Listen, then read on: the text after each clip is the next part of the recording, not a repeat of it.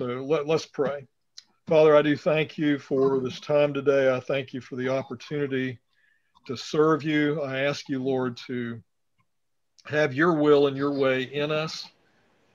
Lord, I ask that you take this time that we have together and use this, that your glory might be manifested to others, and that we might see and come to understand more perfectly what it is you would have us know.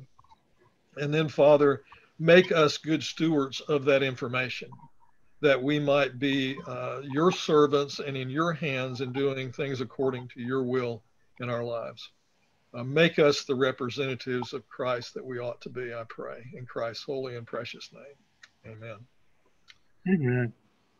All right, so let's get into this. We're studying apologetics.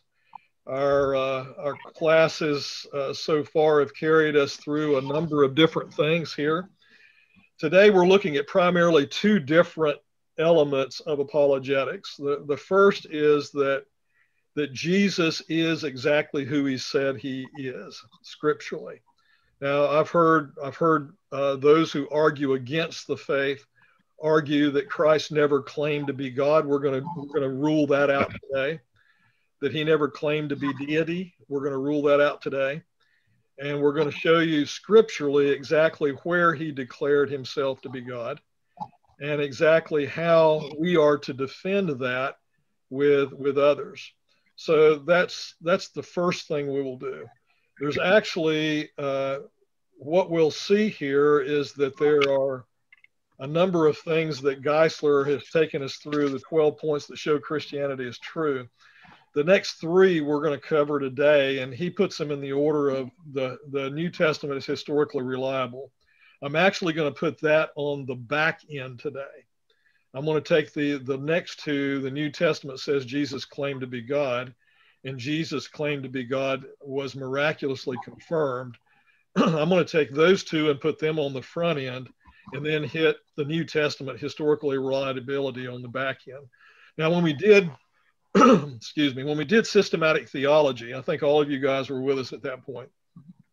When we did systematic theology, I touched on the New Testament's historical reliability. And I said that we would come back to that when we got to apologetics, and that is where we are today. This is perhaps one of the most important apologetic items that we'll cover in terms of defending the faith, because if we have someone who does not believe, who is not a Christian, who does not believe Jesus is Messiah, who does not give any credibility to the Bible, one of the first things we have to do is to defend the reliability of the text. If we can't do that, there's no use to present any text at all from the scriptures. Because if they don't give reliability to scriptures, what's good is it to show that the scriptures say anything? So if we can show the historic reliability of the scriptures, then we have that to give as evidence for everything else.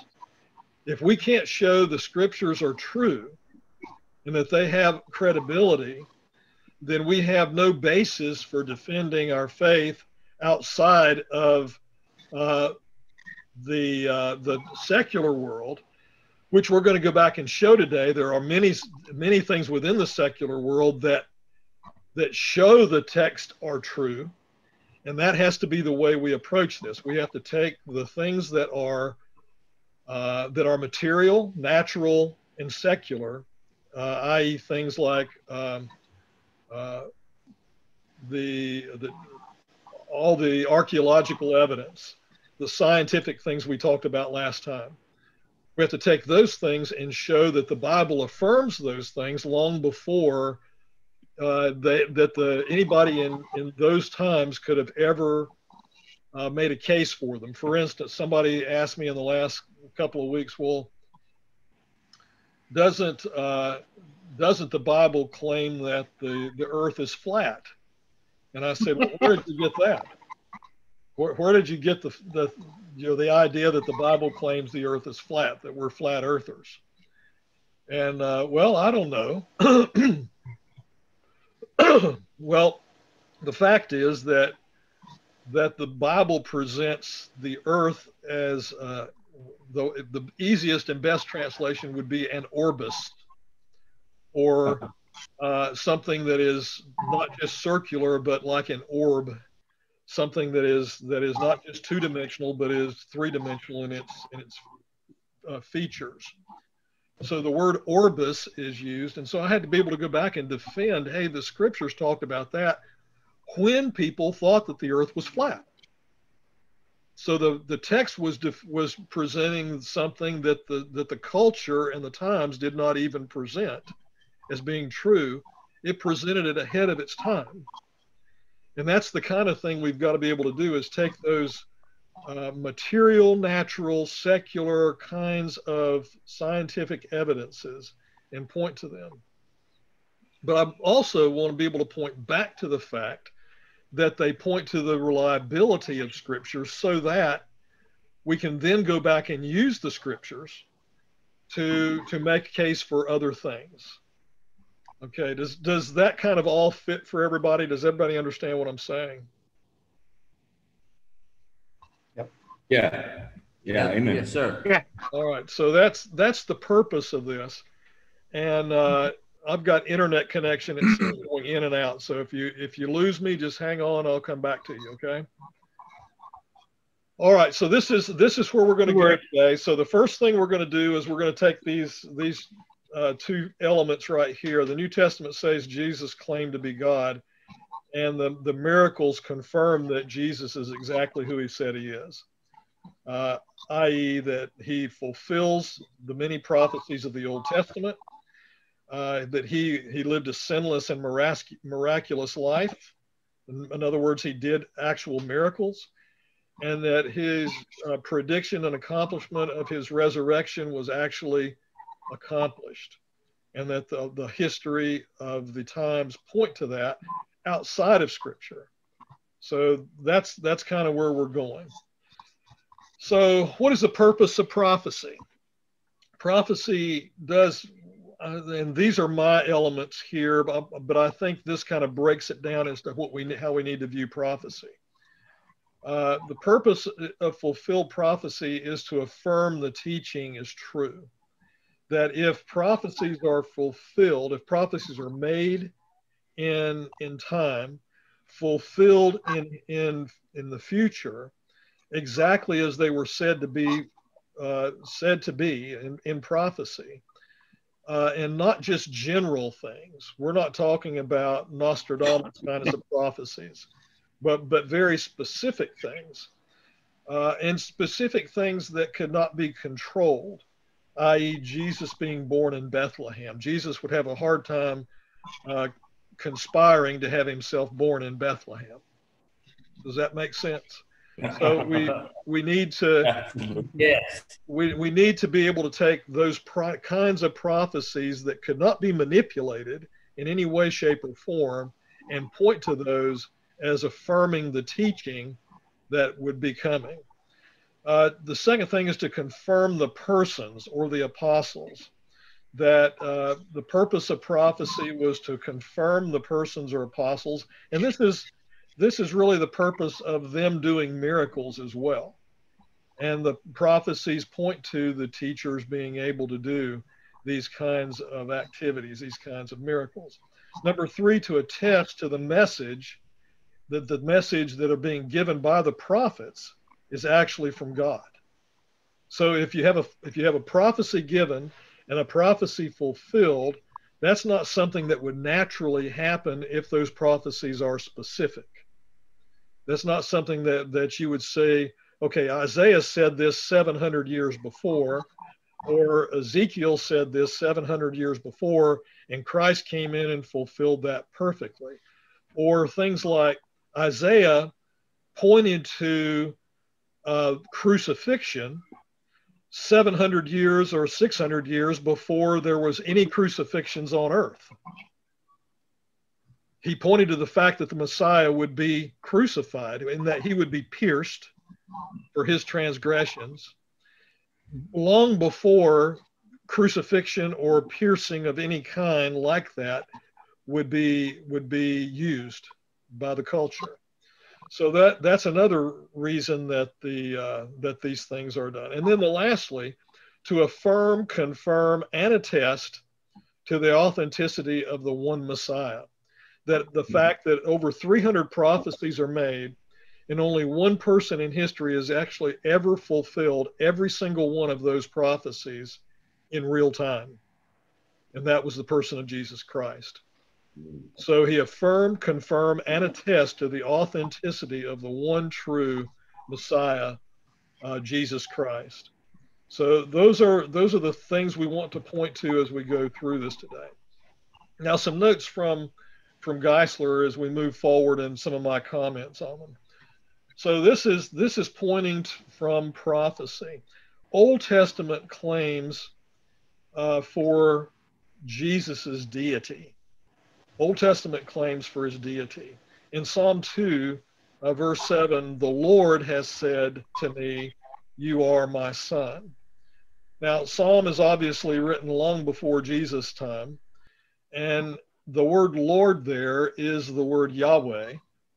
It is pointing to Jehovah God and says to me, this is a prophecy concerning something that would be true of Christ.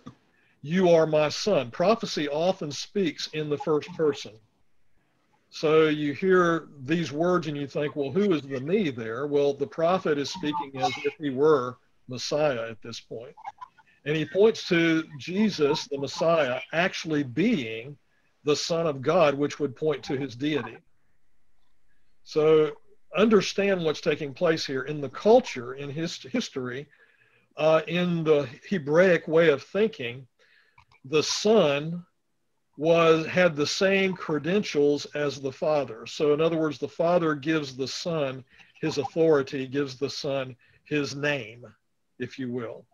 So that was Hebraic thought, and that was speaking to a Hebraic mindset. The Lord, Jehovah, Yahweh, said to me, the one who is being prophesied about, you are my son. Psalm 45, your throne, O God. And Geisler made a big deal of this one, and I think rightly so. Your throne, O God, is forever and ever. Therefore, God, even your God, has anointed you. He has God anointing God. So what is he saying? The one being anointed is equally deity with the one who is doing the anointing. So he has Yahweh, Father God, anointing the Son, who is God. And so we have this rather awkward language in the Psalm that really, until the prophecy is fulfilled, is hard to understand. And it's only in retrospect, looking back at it, that we can really begin to go, wow, that prophecy genuinely is a prophecy of the coming of Messiah. It is God anointing God. Yeah. Psalm 110, the Lord, Yahweh, again, Jehovah God, Yahweh, said to my Lord, which is also Yahweh, sit at my right hand, or excuse me, Adonai, sit at my right hand till I make your enemies your footstool. So you got Yahweh anointing Adonai, both considered God. And he says then that anointing will be the ordination, if you will, or commissioning, if you will, of having the authority that once he has that authority, ultimately in the end, all your enemies will sit at your feet. So these are the kinds of prophecies that we're talking about, pointing to the coming of Messiah. Zechariah, again, 700 years before Christ, the angel of the Lord, Yahweh, Jehovah, answered and said, O Lord of hosts. And again, this is the word Yahweh or Jehovah. And then in Zechariah 12, and I, the Lord, will pour on the house of David. Now here's an interesting prophecy because it's pointing to this messianic line, this heritage that goes back to the throne of David. You know, David was promised that the Messiah would come out of his line. Here's Zechariah saying, and the Lord will pour on the house of David the spirit of grace, and then they will look on me, the Lord. Again, this is prophecy written in the first person, whom they have pierced. Here's that word, pierced, again, out of nowhere. This would have been a prophecy that would have made no sense in the context of the cross in the time in which it was written. So here's 700 years, about 680 years before crucifixion is ever invented by the Romans, pointing to the piercing of the Lord. And then right immediately after that, it says, and they will mourn for him, inferring that the piercing is going to be his death. And the ones mourn for his only son. And here's that relationship, the son and the father again. All the nations, Zechariah 14, all the nations which came against Jerusalem shall go up from year to year to worship the King, the Lord of hosts, and to keep the feast of the tabernacles. So this is prophesying that the coming of Messiah will end in this continual worship year after year after year that will take place on the part of the Jews, that will ultimately, the very worship that they're doing, the acts that they're doing, will be fulfilled in the coming of Christ. You've heard that Christ did not replace the law, he fulfilled the law. He also fulfilled the worship keeping. He fulfilled all the purposes of the worship keeping that they were doing, which were pointing to the coming of Messiah. In other words, the very rituals they were doing were pointing to the coming of the one who was the King of Kings and the Lord of Lords. So here again is prophecy pointing to these things. Now, secondly, Jesus' claims for his deity go back to the Old Testament. So we look both at the Old Testament of Exodus 3:14, where he claimed to be the I am. He's pointing back to Exodus. And he says, most assuredly, I say to you, before Abraham was, I am, John 8:58. And then to the scribes, he says he forgave sins. This is something that nobody would claim because only God had the right to forgive sins. So when Jesus says, I forgive your sins, he indeed is claiming to be God. He's claiming to be Jehovah Jireh, God, the equivalent of that, his deity. And so when the scribes say, you say you forgive sins, only God can forgive sins. And Jesus says, who can forgive sins but God alone? Mark 2:5-7. So he is saying in himself, I am forgiving sins. And he's saying to those who are listening, only God can forgive sins. So when somebody says Jesus never claimed to be God, here are two quotes from John 8 and from Mark 2 that clearly show that Jesus is definitely and definitively claiming to be God. He claimed he should be honored, and in other words, worshiped, just as the Father is honored. He said, should all honor the Son just as they honor the Father. And who does not honor the Son does not honor the Father. So he is actually saying the honor belongs to himself, the same as it belongs to the Father, not somewhat like the honor that's due to the Father, but the same honor is due to the Son as is due to the Father. And then he claims to be the very Son. So what's the significance of all of this?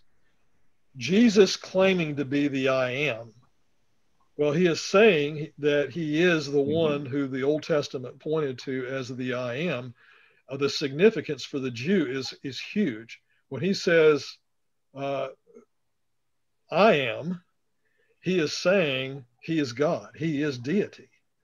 And so the significance is to the Jew, he's claiming to be God.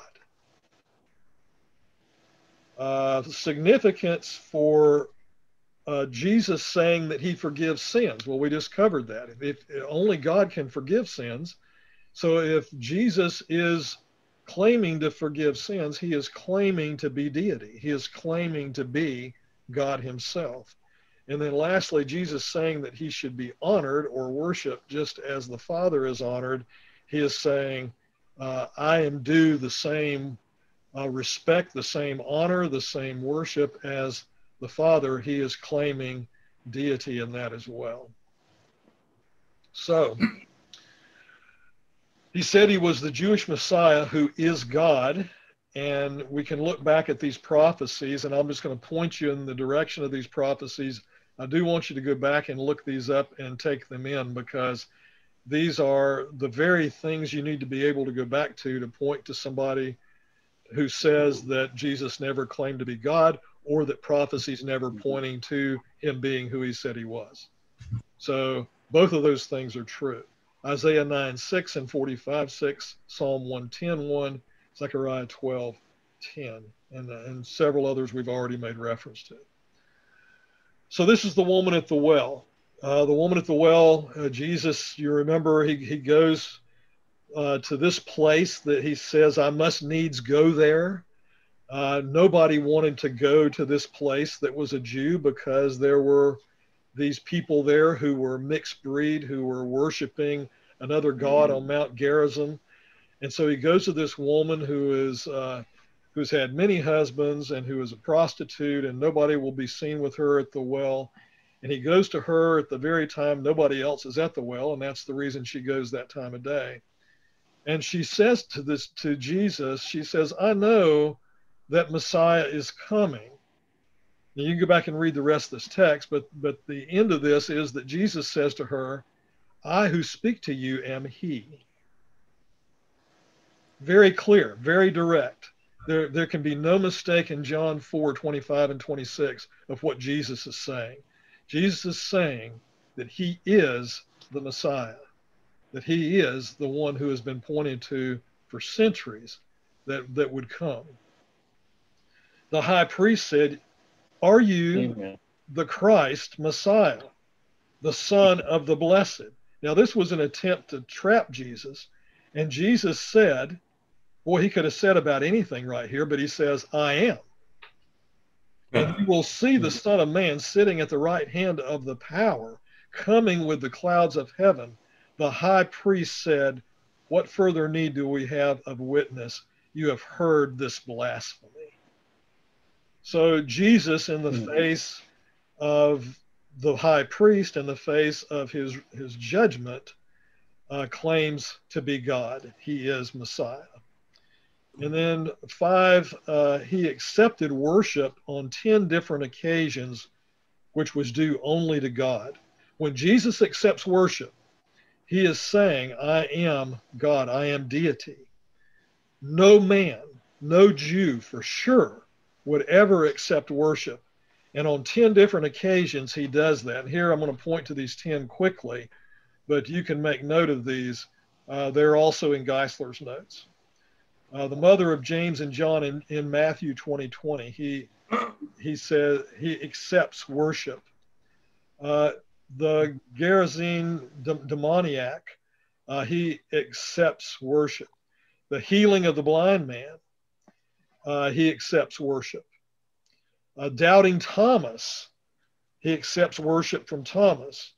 The women at the tomb, he accepts worship from them. The Canaanite woman accepts worship from her. His disciples, after this great storm, he accepts worship. The healing of the leper and the leper coming back, he accepts worship then. The rich young ruler, he accepts worship. And disciples at the Great Commission, you remember just before his ascension, he accepts worship of his disciples at that point. So it's pretty clear that Jesus accepts worship. And the only question is this a claim to be deity? Well, if you know anything about Jewish history or Hebraic thought, you know that no man would ever claim this. And we know that even angels told men not to kneel down or bow to them, because to accept worship would be to claim to deity itself. Paul refused worship. So we don't have any doubt about what is being said here when on 10 different occasions Jesus accepts worship from humans. So his claim to deity, number one, the Bible forbids worshiping anyone but God, Exodus 20 and Deuteronomy 5. Humans refuse worship. See it all the way through Acts, but Acts 14 particularly. Angels also refuse worship. Jesus accepts worship on these 10 occasions we've already looked at. And Jesus never rebuked anyone who worshiped him. We see other people rebuked for trying to worship others, but we never see Jesus rebuke anyone for trying to worship him. And I'll point you back, even as we're looking at all the current events of today that I've pointed to already. Go back and listen to some of my messages from our Revelation study over the last 2.5 years. And it points to a whole lot of what's going on today. And in Jesus in Revelation 22 accepts worship at this new prophesied time that is to come. And believe me, there is coming a time when every knee will bow in Revelation 22. He even commended some for worshiping him and acknowledging his deity in John 20 and Matthew 16. And therefore, by accepting worship, Jesus is indeed claiming to be God. I asked several times as we go through this particular set of slides, what is the significance? Because I think part of the downfall of maybe listening to some of the Geisler videos without any thought of any of this is not to think of what the significance is for what he is teaching and saying. What is the significance of 6, 7, and 8? He put his words on the level with God's words. Jesus put his words on the exact same level as God's words. He says, heaven and earth will pass away, but my words will by no means pass away. And that he rejects me, does not receive my words, has that which judges him. The word that I have spoken will judge him in the last day. He is saying his very words are going to be the judgment of those. Whatever you ask in my name, Jesus teaches his disciples to pray in his name. I mean, just think on that for a moment, to pray in his name. Geisler, I think it was Geisler that I was listening to on these videos, and maybe it was another teacher on this text, said, well, can you imagine going to church and having some preacher stand up and preach a message and then say to you, now, if you want your prayers to be effective, just pray in my name. That'd be a pretty bold claim. And that's what Jesus does here. He says, pray in my name. That's what he's teaching those who are following him. Number 8. Some preachers do that. Yeah, they do, and are doing that even as we speak. Yeah. He accepted the titles of deity. And when I say this, I'm saying he accepted titles that can only be given to God. When he comes up and meets up with doubting Thomas in the upper room after the resurrection, he told Thomas, stick your finger in my hand, stick your hand in my side. Then Thomas, doubting Thomas, responds to him, my Lord and my God. And Jesus blessed him. So Thomas is claiming his deity even as he worships Jesus, and Jesus accepts those titles that can only be given to God himself. Peter, answering him, you are the Christ, the Son of the living God. Jesus said to him, blessed are you, Simon Bar-Jonah, for flesh and blood has not revealed this to you, but my Father who is in heaven. So Simon Peter is saying to him, you are the Christ, the Son of the living God.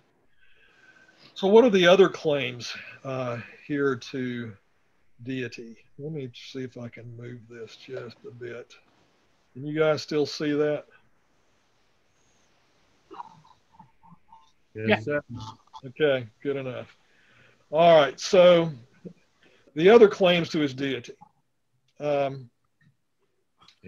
God himself gives claims to Jesus's deity. He says, this is my beloved son. You'll remember at the baptism of Jesus, God speaks from heaven, this is my beloved son in whom I'm well pleased. Angels claim the deity of Christ. He will be great, will be called the Son of the Highest. That's deity. The Holy One who is born will be called the Son of God. That's the claim to his deity. And these are Luke 1. This is right before the birth of Christ in Luke chapter 2. For there is born to you this day in the city of David, this is Luke 2, David, the Savior, who is Christ the Lord. This is the angels proclaiming to the shepherds in the fields. So you got God claiming Jesus' deity. You got the angels claiming Jesus' deity. You even have demons claiming Jesus' deity. What have we to do with you, Jesus, you Son of God? Have you come to torment us before our time? In other words, we know you have authority to do this. We know you have the power to do this.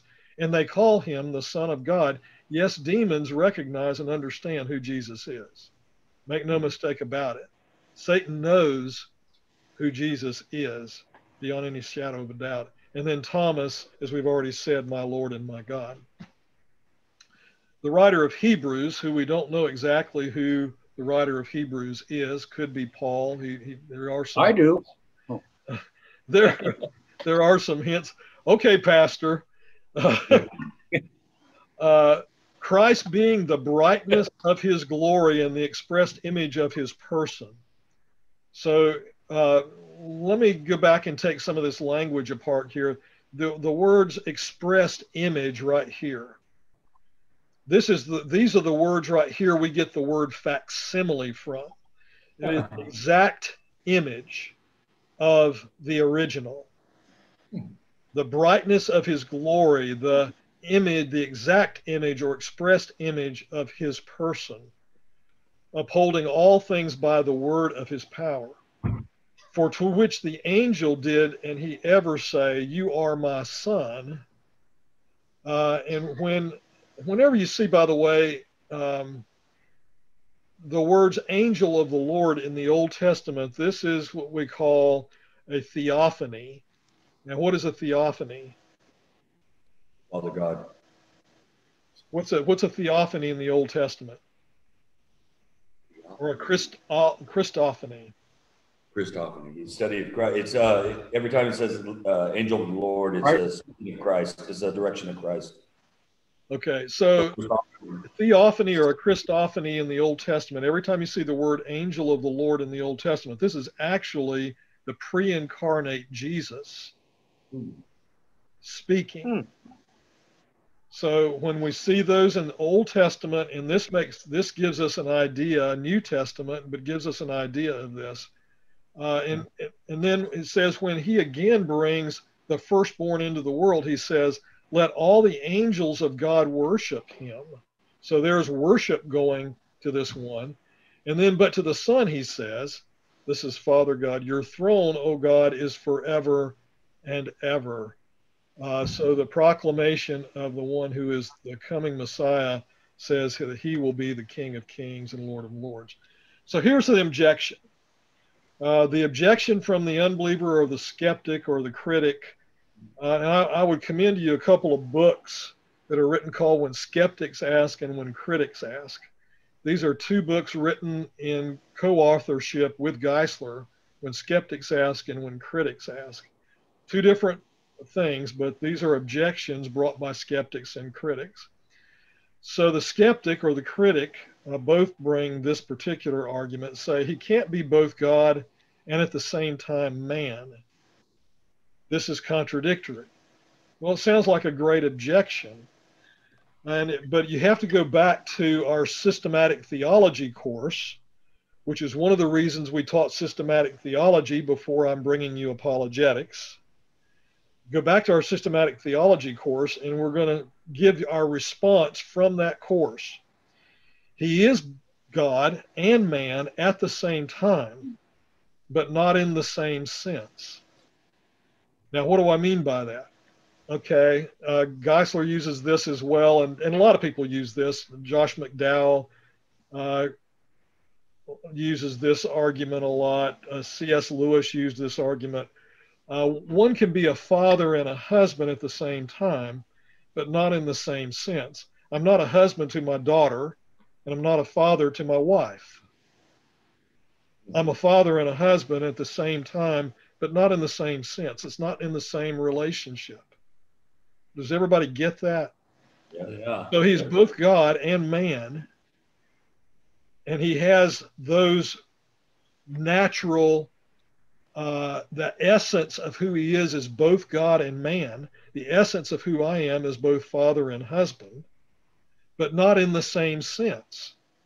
His relationship as a man to us is different than his relationship to God to us. But he must be both to fulfill the messianic prophecies. And that's the part Amen. that the Jews, and particularly those that were the Essenes, that camped on the boundaries of Jerusalem, and they dug up the Dead Sea Scrolls was where the Essenes were camped out in these times. The Essenes camped out after Christ's death, burial, and resurrection. They believed that the Messiah was coming in two persons. One would be God and one would be man, and that there would be two Messiahs. Oh. But the reality was that they could not comprehend at the time was that both God and man would come in one person, the person of Jesus Christ. So Jesus has both divine nature and a human nature. And again, I carry you back to all that we studied in systematic theology with the triangle and all that we studied concerning the Trinity and all that we studied concerning Christology during that time. We did a whole study in Christology in systematic theology. And so I give you reference back to that. That's the objection, and that's the objection answered. This is one of the most common objections, which is why I picked this one out from several that Geisler talked about and many that guys like Josh McDowell talk about and C.S. Lewis talk about. Now, the argument of... And also, Pastor, he had to be man in order to identify with us, and he had to be God in order to save us. Exactly. And that's the point that we did make in systematic theology. He had, if you think about it, what the Essenes believed made sense to the Hebrew mindset because they didn't believe God could ever be put on the cross. So you had to have two messiahs. You had to have one that would go to the cross, and certainly the one that was God could never go to the cross. You had to have God who was perfect, and you had to have man who was less than perfect, because the less than perfect had to go to the cross. Only the perfect could be God, and he could not go to the cross. So that was their mindset. But we talked about all of this in systematic theology so that we would understand that he had to be both in one in order to fulfill all that Pastor Tom's talking about. He had to be. On a way they were right. Go ahead, Michael. I'm saying the way they're right, because isn't it they were saying how you couldn't put God on. How could you put God to do anything? You couldn't. Nobody put God on the cross. God put himself on the cross. Exactly. And if we don't understand that, yep. exactly right. If we don't understand that, we don't get it. Jesus said, I have the power to lay down my life. I have the power to lay down my life, and I have the power to raise it up again. Yeah, exactly. Amen. So let me give you the broad claim that C.S. Lewis made, and then we can go back and read this and it'll make a little more sense to you. C.S. Lewis later in Mere Christianity, and if you've not read that, you should. Mere Christianity said Jesus was either a liar. He said he was the Son of God.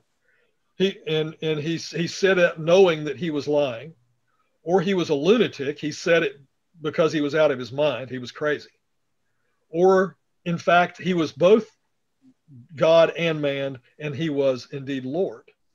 So he was either a liar, or he was a lunatic, or he was indeed Lord. So that's the choices we've got. What other choices do we have?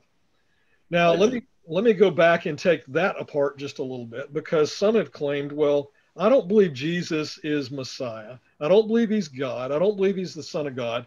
I believe he was a great teacher. I believe he was a great man, but I just don't believe that he was God.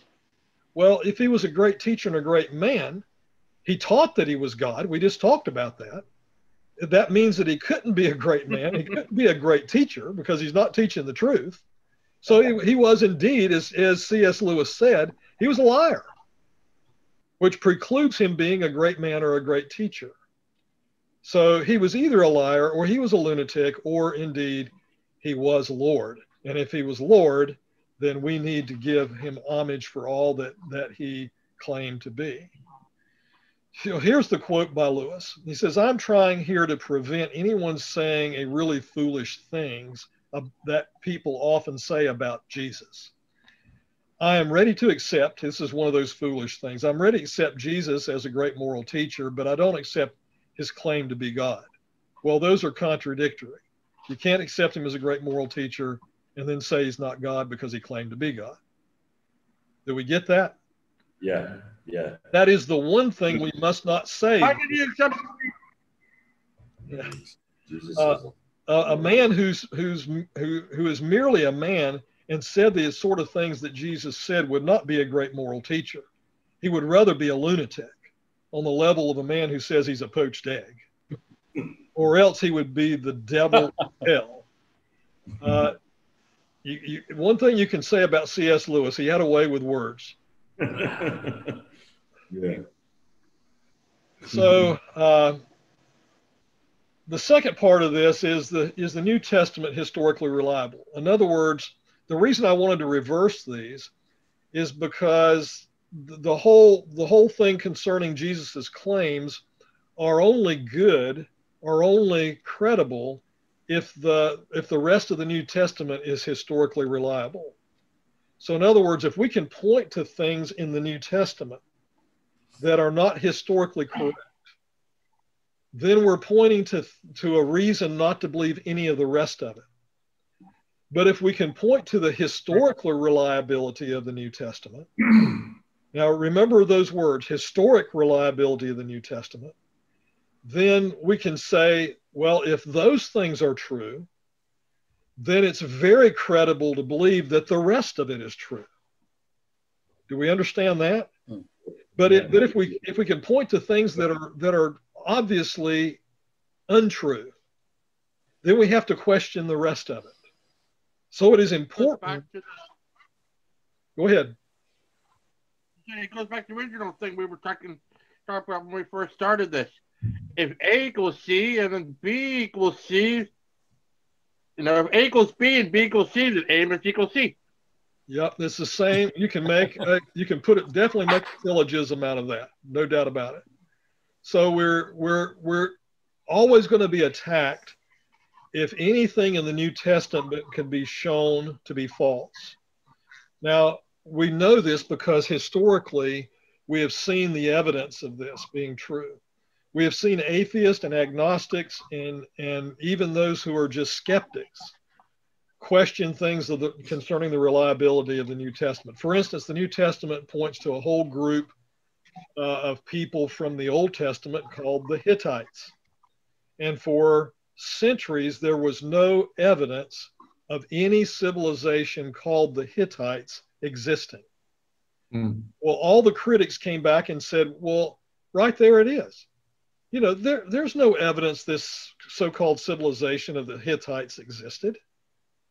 If there was, we would have found it by now. We would know beyond any shadow of a doubt that this civilization existed, because there's so much talk in the Old and New Testament about this group of people. If they were real, if they were true, that they actually existed, they would show up. Well, lo and behold, archaeology goes on, and we dig up a whole layer within the archaeological record right there close to Jerusalem of an entire civilization with scribes on stones in Hebrew talking about the Hittites and detailed accounts of their history. So archaeology has been our friend through all of this. Now, we use the same kind of arguments against Mormons, for example, and I know Michael will appreciate this, that when they talk about the Lamanites, we point to that and go, show me anything in the historical record that this civilization ever existed. Well, we don't see anything for any of those groups of people that are mentioned in the Book of Mormon for their actually existing in the historical record. And given where he said they existed in the historical record, they definitely should have shown up by now. So if at some point in time in the archaeological record we ever have those civilizations show up, well, then we're going to have to deal with that. Does that make sense? I mean, we need to deal with truth, whatever that truth is. And so we just need to understand that we have been criticized and we have been critical, but we need to be able to point to the fact that the New Testament is, in the end, historically reliable. Okay. So here are again those 12 points that show Christianity is true. We've shown already truth about reality is knowable. We've shown that the opposite of true is false, and if there's a truth, there has to be a false side of that. We have to be able to point to the falseness as well as the truthfulness of something. It is true that the theistic God exists. If God exists, then miracles are possible. That's what we did last time, is miracles. Miracles can be used to confirm the message of God. And then today we're looking at this New Testament historical reliability. We've already done 7 and 8 in short, and I've made that very brief. But now we're going to get into the New Testament is historically reliable. So that's where we are in this total course of things. Okay, does anybody need to take a break here? I need to use the bathroom. Yeah, to be honest. I'll be back in like 1 minute. Okay, let's take a quick break. Take 5. I'm going to stop the recording, and we'll be back in 5. I'm going to leave everything on, but I'm just going to stop the recording here. Here we go. Yep. All right, so let me get our screen back up here, and let's look at a couple of the objectors to the reliability of Scripture. Now, as Geisler goes into these, he doesn't tell you on the front end what I'm going to tell you now that'll help make sense of why he's bringing these people up. Some of these people are represented as being biblical experts. Anytime you see, I'm making a bold, broad statement right here, but I'm confident that it's true. It's been historically true. I think it'll be true in the future. Anytime you see NCR, PBS, National Broadcasting System, any of these public forums of news or documentaries bring on biblical experts. Huh. They will bring on people from the Jesus Seminar. Now, the Jesus Seminar is a group of people, about 100 people, who have gathered together to determine, get this, to determine how much of the Bible is reliable, authentic, and true. Wow. That's who they are. And it's when you hear names, that's their purpose.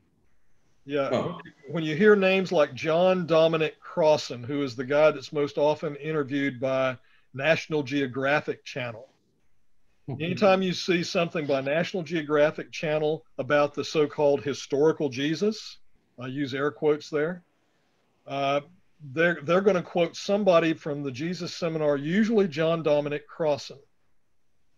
So they get together, and what they do is they've got little black beads and little white beads. And so they'll read a text from the scripture, and then they'll all go around the room with all 100 of them, and they got a little bag that they pass around the room. And if they believe that the text that they read from scripture is authentic, and these are usually quotes from Jesus or miracles that Jesus performed or miracles that others performed, if they believe the quote, they'll put a little white bead in the bag. If they don't believe the quote, they'll put a little black bead in the bag. So that's who the Jesus Seminar are. They're supposedly scholars. Now, I'm not saying they're not well educated. They are well educated, but they're not believers. So the Jesus Seminar is making these statements, and then when National Geographic quotes them, they'll say things, well, 82% of the people who are experts within the Jesus Seminar don't believe that this text is true or authentic. They don't believe this is actually a quote of Jesus Christ. So they bring question to the authenticity of Scripture right from the outset. And they're promoted and published as being the experts, the historians, and the theological scholars of biblical text. So these are the guys that are being pushed out there as the experts within these public service kind of documentaries that are being done. And a lot of Christians are tuning in to these guys and believing what they're saying. Yeah, absolutely. That's true.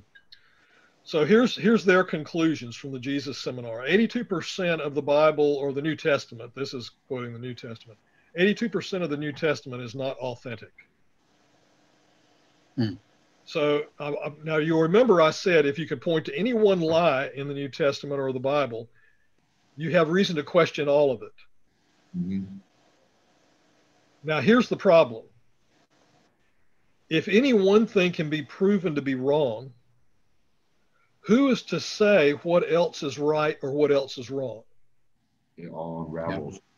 It all comes apart. You're exactly right. You're right, Prince. It unravels. It all comes apart. They said 16% of the New Testament is doubtful whether it's authentic. Wow. And if you add those two numbers together, 98% of the total New Testament is in doubt. These are the theological experts that are most often quoted. So remember that name, John Dominic Crossan. You'll hear other guys that are quoted there, but he's the primary guy that you'll see. If you remember the guy that played My Favorite Martian on television, he kind of looks like him. Yeah. And here's the interesting thing. Even though it says here the Jesus Seminar and those statistics are relative to what they believe about the Gospels. However, what they say as a prelude to this percentages and everything like that is that the Gospels are indicative, to what else is in the New Testament. So you could just, like pastors, then you could substitute doubts most of the New Testament. Okay, let's look at this guy. This guy, Bart Ehrman, he wrote a book called Misquoting Jesus, which, as Geisler points out, he does quite a bit of misquoting Jesus. Ehrman is I'm not sure if he's still a professor, but he was a professor at the University of North Carolina in Charlotte. So I hate to point to these guys all being from Charlotte, North Carolina, because that's where I come to you from. But this is what we were fighting in Charlotte. Ehrman was right there in our back door. He was constantly on television and in the news. And he was a guy, Geisler doesn't tell you this in his videos, but he was a student of Geisler. So he didn't study under bad guys. He went to Dallas. He went to Moody. He studied under Geisler at Dallas. He didn't finish at Dallas, but he did finish at Moody. But here are some things he says about New Testament manuscripts. He says, in these New Testament manuscripts, copies all different from one another. In other words, they don't match up. They're not consistent. They don't have continuity. Yeah. In many thousands of places, they don't match up. These copies differ from each other in so many places that we don't even know how many differences there are. Mark did not say the same thing as Luke. John is different from Matthew, not the same. Paul is different from Acts, and James is different from Paul, misquoting Jesus, pages 10 and 12. So here is kind of his introduction to his book. He's trying to lay the stage for, or lay the format for the rest of his book, saying that the text, the Bible text, don't have any credibility at all. Now, let me just point out the obvious here. These kind of claims made don't make them true. But many Christians will read this stuff, just like they read, some of these novels that are out there, and then attributed them to being true. Da Vinci Code, yeah. Yeah, the Da Vinci Code and others. They read these things and they say, well, that's true. Well, they read this statement and they say, well, that's true. But let's investigate what actually he's talking about as we go through the rest of our apologetic studies, because that's what one of the things we're going to do is talk about the credibility of the text. Now, here's hold on to your thought there, Michael, just a minute. Here's one of the things that we'll learn from attorneys in the process of, if you're presenting a case in a courtroom, if you have two people that have identical stories, in other words, it sounds like they're word for word stories, chances are they conspired. Why? Because if you have an accident on the corner of Third and Main Street, an automobile accident, and you've got witnesses on all four corners of that intersection, the chances are you're going to get four very different perspectives and views of that accident. Well, it looked like car A ran a red light and car B plowed into it. No, the light was green, another witness says, or the light was yellow and he was just trying to get through the light and the other car plowed into him. You're going to get a lot of different stories, but in the end, if you start boiling those things down, you get to the truth of the matter. What you're dealing with is a human perspective. Let me give you an example that Ehrman often points to.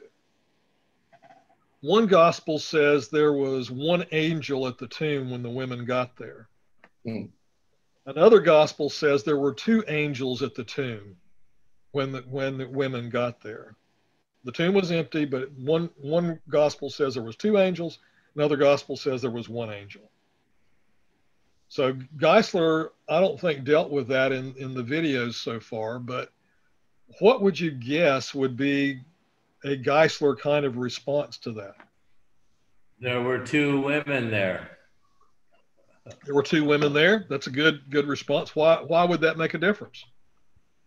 Because they had different variations of how many angels there were. Two different perspectives. But and the natural fact that only matters was that both women were there and both eyewitnesses had the same statement on that. Exactly, Ken. And so one woman reported. Good job, Ken. One woman reported back to one of the writers of the Gospels that she saw one angel. Another woman reported back to another writer of the Gospel that she saw two angels. And Geisler's response is, well, if there was two angels, there was at least one angel. There you go. So he does it mathematically, what I did just from a witness standpoint. That's good. So understand that a lot of this is wordplay. A lot of this is taking the words of the scriptures and trying to manipulate an argument. And this is one of the reasons. Listen to me very carefully. This is one of the reasons it's so important to be able to form a proper syllogism and recognize a false one when it's presented. Amen. Because when you recognize these very technical matters, but true matters, when you recognize them for what they are, you can begin to take them apart. If you don't recognize them, then you're not even going to try to take them apart. You're more likely to accept them and not be able to defend the text. Here's another guy, University of North Carolina, Chapel Hill. I think he also taught in Charlotte for a while at University of North Carolina. Tabor says there's no miracles. The Gospels have errors, he says, and contradictions. Miracle stories are not true, including the virgin birth, resurrection, because women do not get pregnant without a male ever, and dead bodies don't rise, not if one is clinically dead. Jesus surely was after the Roman crucifixion and 3 days in the tomb. His inference is, so Jesus could not have been risen from the dead. Now, what does he do there? Why does his argument sound so convincing?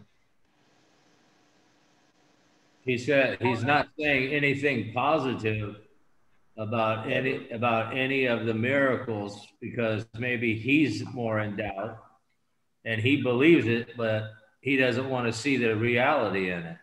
Here's his setup. His setup is there are no miracles.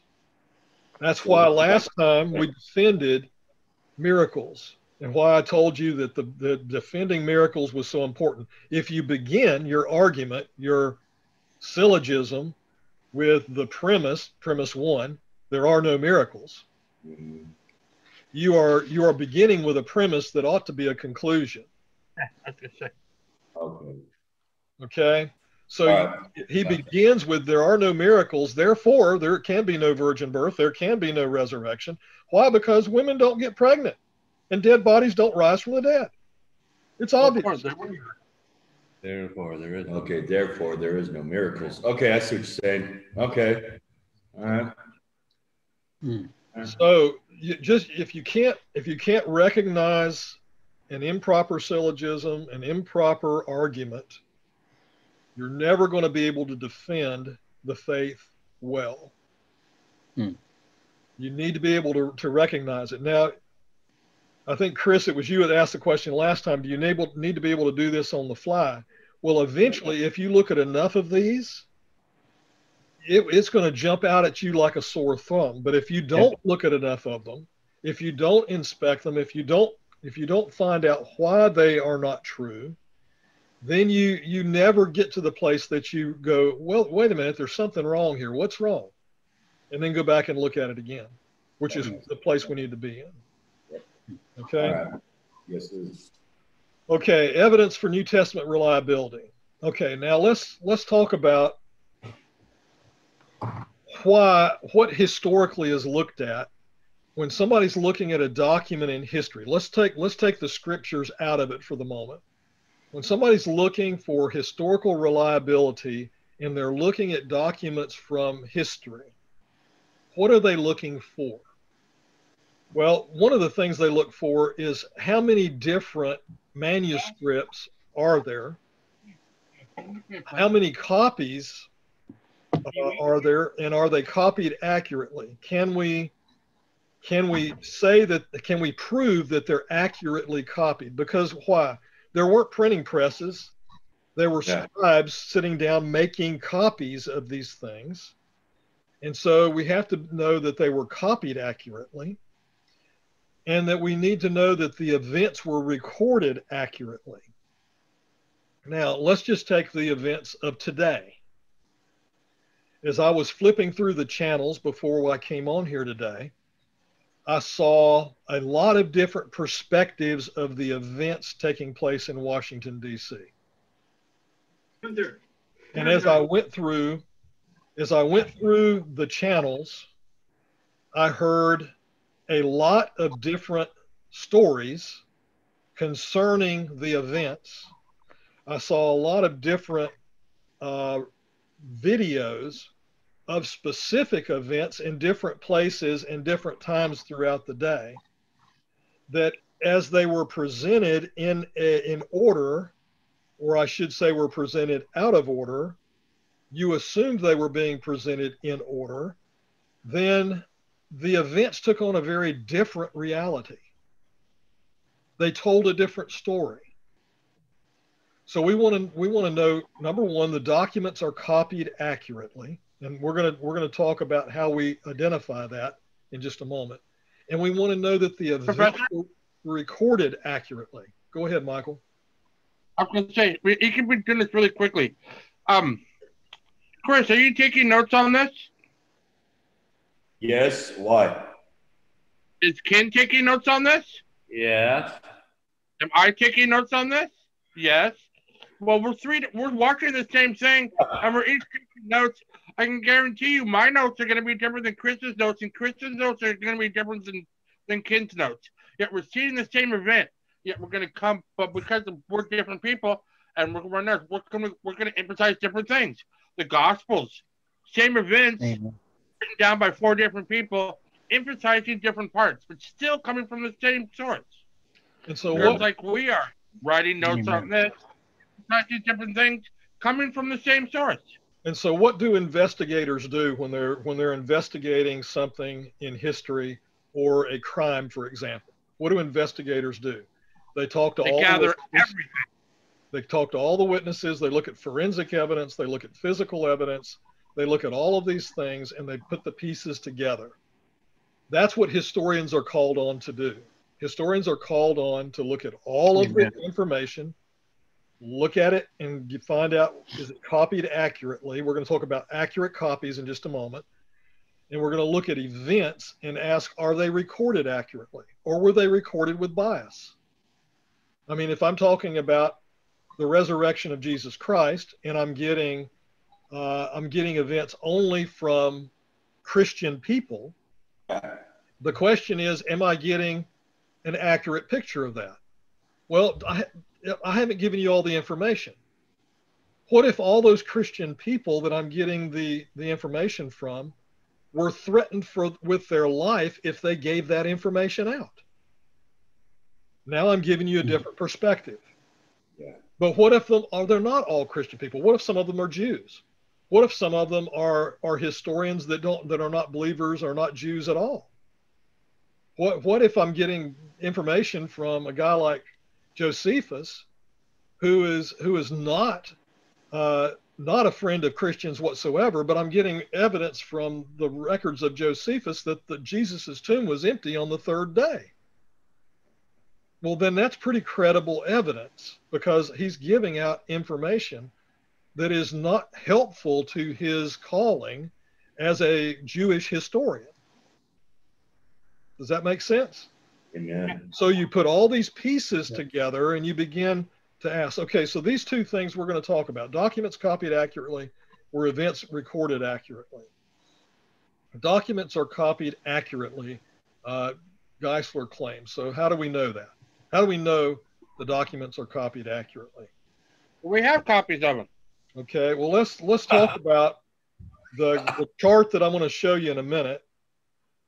We got to ask ourselves, how many copies do we have? Wow. So that's the first thing. 5,800. How many copies do we have? We have 5,800 copies with more that they have found. Okay, so how close are those copies made to at the time of the actual events? 25 years. And more accurately, if I've got several copies, can I discern from those different copies what they actually say if pieces of all of them are missing? So those are the things we're going to attack just in the next minute. We're going to suggest here, in fact, I'm going to claim boldly and prove it to you, I think pretty mightily through the evidence. Most of this evidence was accumulated by guys like Josh McDowell and William Lane Craig, by the way, who I'll mention later on. But these guys dug this information up. and they ask themselves, okay, how does this compare to other books of the ancient world? In other words, if we took books and people, historical figures that were from the same time that Jesus lived, or the same time as the crucifixion, or the time right after that, if we took just documents or just people from that time frame, what kind of evidence do we have for them being actual people that lived, or actual documents that reflected the truth? So that's the reason these questions are important. This chart you need to study significantly. And let me explain to you, if you haven't looked at it in detail, what this is. These gray bars, this little gray bar right here and this gray bars here, these gray bars represent the time gap between the events in history and when we have documents that record them.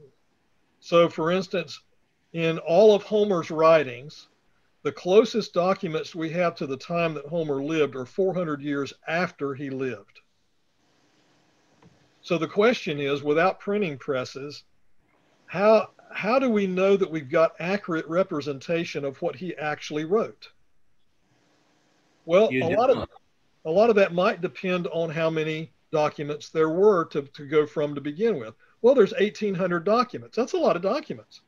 I mean, historically, from this time frame, that's a mammoth number of documents that we've got. But the first ones are 400 years after he lived. Now, if I spoke today and there was no video recording, and or I wrote and there was no printing press, and those documents degraded over time, I'm going to end up with pieces or fragments, if anything ever exists at all, 1,000 years from now. With regard to what I do, I suspect there'll be no record of it 1,000 years from now. But you've got guys like Homer, and you got guys like the Apostle Paul. Those records are going to go on a long time. Demosthenes, 1,400 years after he lived are the first records we have of anything from him. Wow. 1,400 years after he lived, and how many do we have? About 100. Herodotus, 1,400 years after he lived, we only have 8 documents. And yet this guy is written up and is recording many historical events accurately, and nobody questions his records. Plato, his writings, 1,200 years after he lived, was the first writings, or the first documents, first manuscripts we have, and we only have 7 of those. And yet nobody questions whether Plato wrote them. Tacitus, famous historian, the closest records we have to the time after he lived are 1,000 years after he lived. The manuscripts were written or copied, and we only have about 20 of those right now. I think there's actually 21 right now. Caesar Augustus, I often use this in sermons when I'm preparing a sermon. I'll say something, if I'm giving an apologetic sermon, I'll say something like this: did you know there is more evidence for the fact that Jesus was born, that he lived a perfect life, that he did miracles, that he was crucified, dead, and buried, and that he was resurrected? Do you know there's more historical evidence for that, non-biblical historical evidence for that, than than all the writings and all the things concerning the fact that Julius Caesar ever lived? Stupid. Amen. Oh my God. And it's overwhelming. I mean, look at this. Look at this. 10 manuscripts, 1,000 years after he lived. And this is recording Julius Caesar. And we have, well, it's now over 6,000 manuscripts.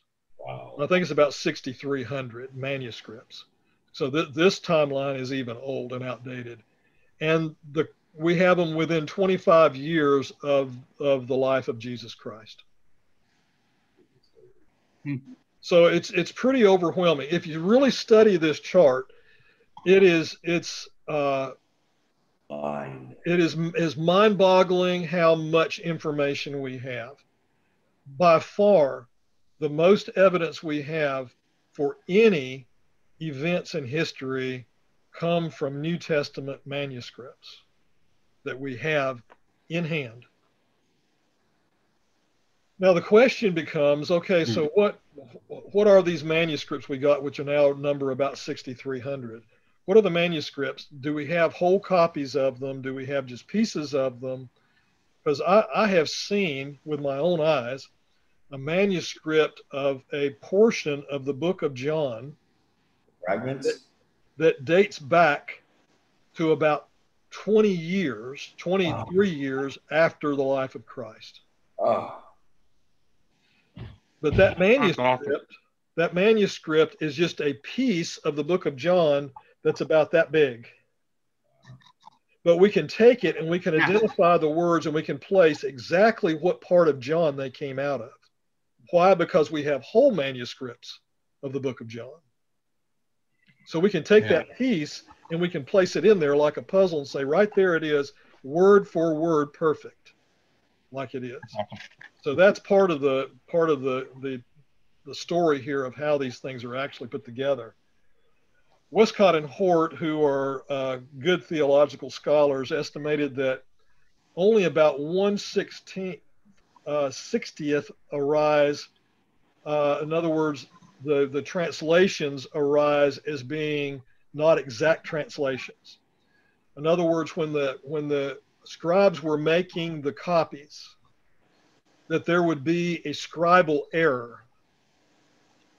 And they would say, this comes out to mean that in scribal errors, that 98.33% of all the text we have, all 6,300 of the text of the manuscripts that we have, the different manuscripts we have, 98.33% are identical to one another. They're pure.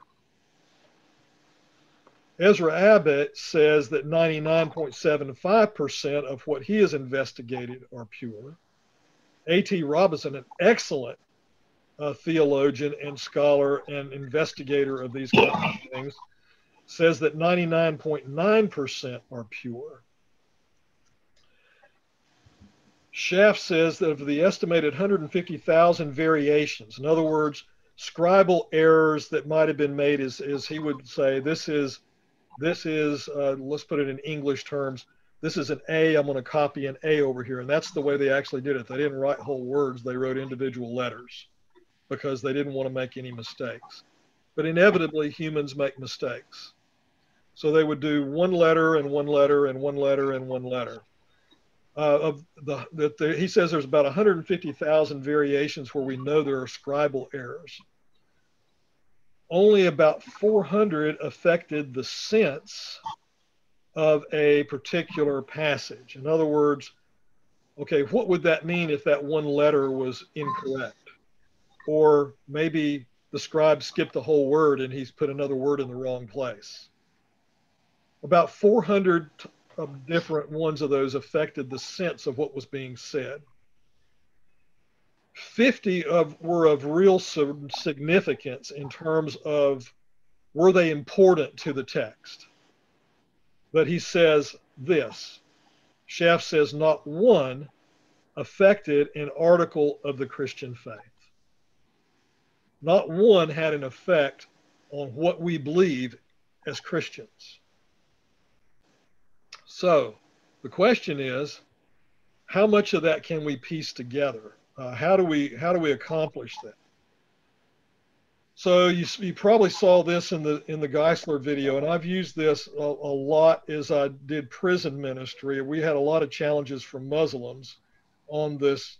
Were the copies, accurate? Because Muslims don't have a lot of information or documentation of what they say they believe, and certainly nothing as close as we've got. Although their faith is very much younger than ours, they don't have a lot of original documents. But he says this, he says, would you question what this was saying if you we're missing the O here, or missing the U here, or missing the H here. If you had all three of these, and these were capitalized, but these were not capitalized, would you yet, if you had all three manuscripts, would you have any question about what it said? Nope.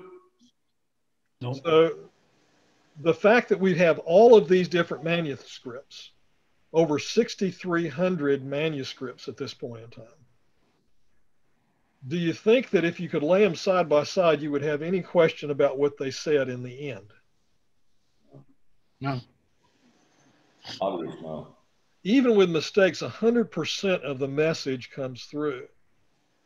In fact, Geisler makes the argument, and I think this is a difficult argument to follow, but it's a legitimate argument, that the more errors you have, the more sure you are of the message. In other words, if you have a lot of manuscripts and some of them have errors in it, but you have hundreds or thousands of manuscripts of that same passage, you're going to figure out pretty effectively what they actually say. Amen. Okay. So let's move on to the testimony of the early fathers. Now, I didn't think Geisler did a particular good job of saying why this was important. So let me lay out the case before I make the argument. The case is this. The case is that even if we had 0 manuscripts, we say we've got about 6,300 manuscripts today, but even if we had 0 manuscripts of the text, there are enough of the early church fathers that quote the texts that you could put together nearly all of the New Testament. So the early church fathers, let's say in the first 3 centuries, Justin Martyr made 268 quotations from the Gospels. So even if we had no record of Gospel manuscripts, we could go back to just what Justin Martyr quoted and come up with a large portion of the Gospels. Irenaeus has over 1,000 quotes of the Gospels. Oh. Clement of Alexander, over 1,000. But look at this. Origen, over 9,200 mentions or direct quotes from the Gospels. Grand total here of just these few writers, just these few, are over 19,000 quotes from the New Testament. More in the Bible. So we could pretty much put together all of the New Testament, even if we had 0 manuscripts. But we have the manuscripts, and what they quote matches the manuscripts we have. So there is a double certification that what we have is actually pretty accurate for what is going on here. So the conclusions are these. We have more manuscripts. We have earlier manuscripts closer to the events in time, and they're more accurately copied. We know that because we have more, and we can compare them.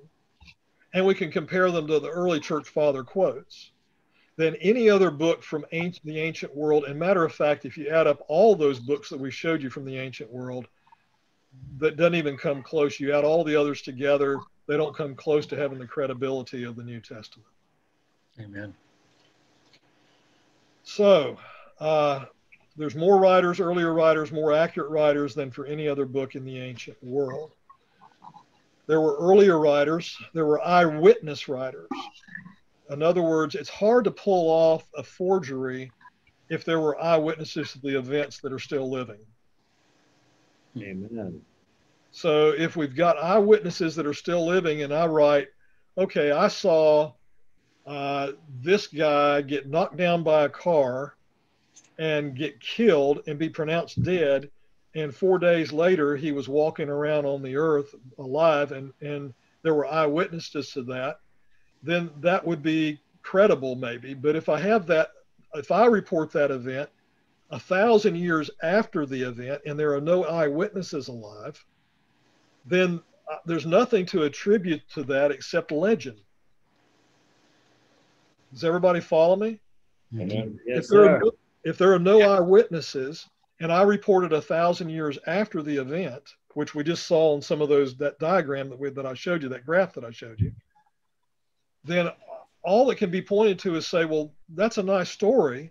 Sounds like an interesting legend, but we have no eyewitnesses. On the other side of that, if we have eyewitnesses that I report something false about, and I report the guy was dead for 4 days and got up when he was walking around, and there were eyewitnesses say, no, he just got knocked down by the car. He got right back up.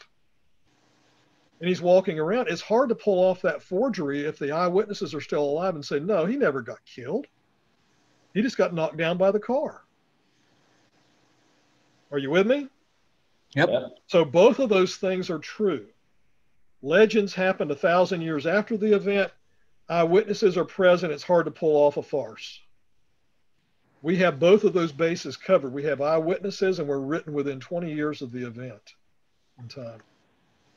So this chart becomes very important in terms of defending your faith. And you need to put this back in your arsenal somewhere and at least be able to reference it at some point if you're having this kind of discussion with somebody. And listen to me.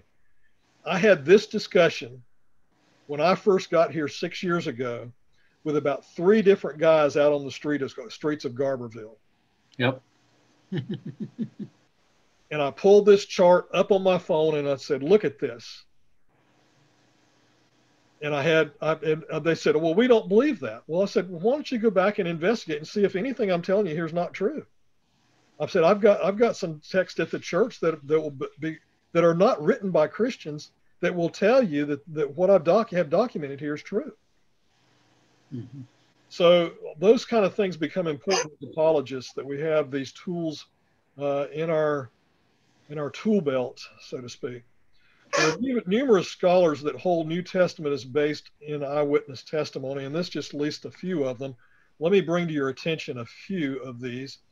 D.A. Carson is a guy that teaches at Moody and is an excellent scholar.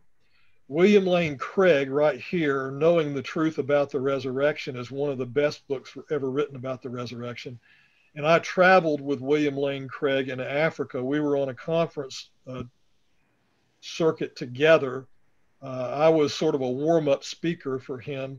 And William Lane Craig is one of the most brilliant men that I've ever had the pleasure of getting to know. He and his wife were together there in Southern Africa, and we traveled from Cape Town all the way down in Southern Africa, all the way up to Johannesburg in the northern parts of South Africa, right at the Botswana line.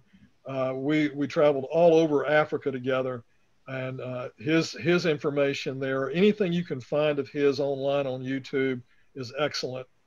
Another guy that I'll point you to is Gary Habermas. He's probably the #1 biblical scholar today on the historical evidences for Jesus, and that is to mention all the non-biblical evidences for Jesus's life, death, burial, and resurrection being true.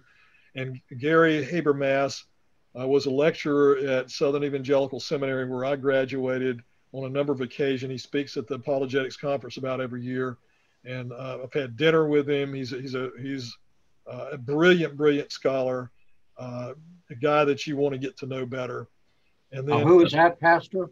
Gary Habermas. Okay. Gary Habermas. And N.T. Wright. I actually ate at the same table with N.T. Wright in Charlotte, North Carolina a few years ago. And he and his wife were both there, and Elva and I were both there at the same table. And he's another excellent scholar. And it says, can we trust the Gospels? And he's written a lot of these evidences down as well.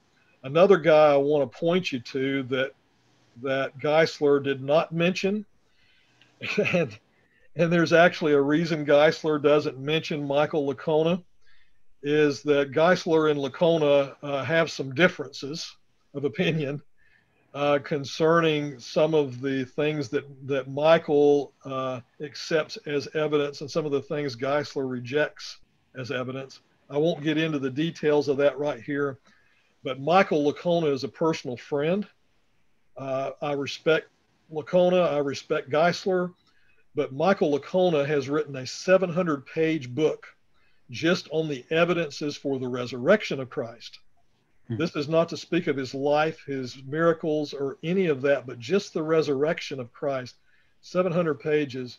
And it's a historiographical approach. And what he does is he takes all of these historians, first, second, third history historians, modern day historians, chases the evidence and looks at it from strictly historical perspective, and gives a historical perspective for the evidences for the resurrection. I commend this book to you if you want to get to know Michael. Both his daughter and his son-in-law were members of our church in Charlotte before I came here. And they both live, and Michael lives in Atlanta, Georgia right now. Okay, so the timeline that Geisler gave you is another good way of looking at this in terms of the time in which these books were written of the Bible. Here's the cross, about 33 AD. The creeds are all written in this time frame right in here. Let's give or take, a 3 or 4 year period of time, the early creeds. 1 Corinthians is written right in here about 56 AD. The book of Acts, 61, 62, 63. The book of James just after that. All of Paul's writings just after that, and the destruction of the temple at 70 AD. So most of the New Testament is written all for the destruction of the temple. Galatians, 1st and 2nd Corinthians, Romans, Mark, Luke, all written before 65 AD. So all written within about 30 years, not 1,000 years, not 1,500 years, but about 30 years of the time of Jesus Christ. And they can prove that because any of the writers, they said, Geisler was saying, because these writers would have wrote the destruction of the temple, they would have wrote all the other terrible things that happened after those dates, and none of them mention it. So that dates it, just like when they brought up Pilate and all the other big wigs that were there in their writings. And so that dates when they were written, and there's no historical destruction that took place after those years. Exactly, Kim. No respectable historian, believer, unbeliever, Jew, Gentile, pagan, Christian, would have ever written anything after 70 AD or in that time frame without mentioning the destruction of the temple. It would be unheard of. So you're right. We can peg the timelines in here.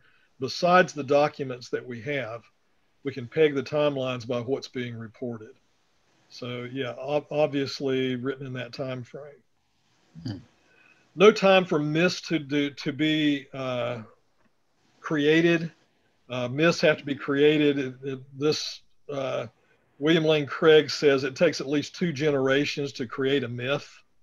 I mean, if you see myths about the Greek gods, they're all created thousands of years, or at least hundreds of years after they say that the events happened. Those are legendary tendencies. Me reporting something that happened 1,000 years after the event when there's no eyewitnesses is pretty easy to create a legend. But to report events close to time, there was no time in here, in that timeline that I just gave you, for myths to be created.